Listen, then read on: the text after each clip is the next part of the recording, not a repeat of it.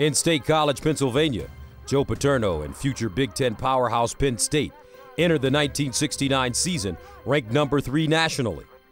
Fresh off an unbeaten season and an Orange Bowl victory the year before, Paterno and the Nittany Lions zeroed in on winning a national title in 1969. The whole defense practically is back for 69, with Jack Ham, and you had Denny Onkotz, Mike Reed, Steve Smear. I mean, you can just go down to Neil Smith.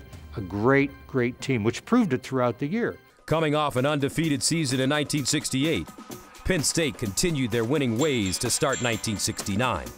The backfield tandem of Franco Harris and Lydell Mitchell powered the Nittany Lions to a pair of wins over Navy and Colorado.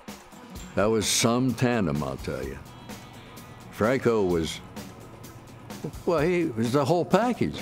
Size, speed, tough, game player, and so was Mitchell. Mitchell was as tough a running back as we've ever had at Penn State. Penn State's 2-0 start had the Nittany Lions sitting at number 2 in the polls. Penn State's national title hopes were a bit more complicated. After humbling Maryland 48-0, number 4 Penn State faced a decision. Suitors from the Cotton Bowl, Orange Bowl, and the Sugar Bowl had all offered invitations to Joe Paterno's Nittany Lions. When it came time for the bowl bids, it went out. The bowl bids went out before the season ended. And Arkansas and Texas were like number 2 or number 3 or number 4, number 5, were all that. And they had to play yet. And Penn State accepted the game to the Orange Bowl to play Missouri, which was up there highly rated.